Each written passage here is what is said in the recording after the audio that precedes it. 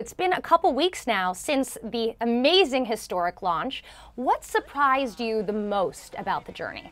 I think just in general, the biggest surprise probably for both of us was just how different the rocket felt than what we had experienced with shuttle. I mean, we expected some of that to be different just because it was a liquid-fueled rocket and the shuttle had solid rocket boosters, so that was going to be different. But it certainly was a great ride. It was just different, very exciting. All in all, I would say that was the first big highlight, and then the second one was getting to space station and seeing three smiling faces when we came through the hatch. It was just great to see those guys, and I think they were happy to see us, to get a little change of scenery on board station and a little bit more help.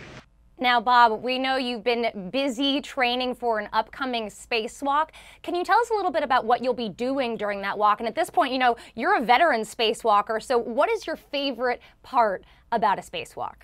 We'll be changing out all of the batteries on one of the channels on the space station. From my perspective, having done a few spacewalks and being a veteran, I really look forward to the views of the Earth when we get a free moment. And this time there'll be a Dragon vehicle pointed on the forward end of the space station instead of the space shuttle.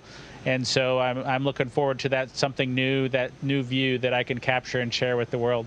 Some might say that the most dangerous part of the mission still lies ahead, the journey home. And this time, you guys won't be landing on a runway when you land back on Earth. You'll be splashing down in the ocean.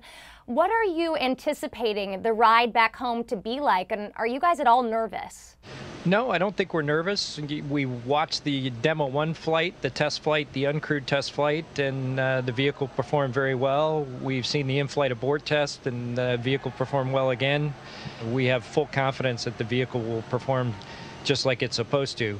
That being said, it's a completely different entry profile than what we are used to or had been used to in the space shuttle. We'll land in the water, as you said. We'll land under parachutes. Much more dynamic entry. There'll be much higher Gs, and that's just part of the unknown. Is to we have prepared for it, but we can only prepare so much, and we'll see how the vehicle does, and we'll see how we do when we get back. Now, NASA's ISS program manager, Kirk Shireman, is stepping down, and this comes after NASA's head of human spaceflight resigned in May.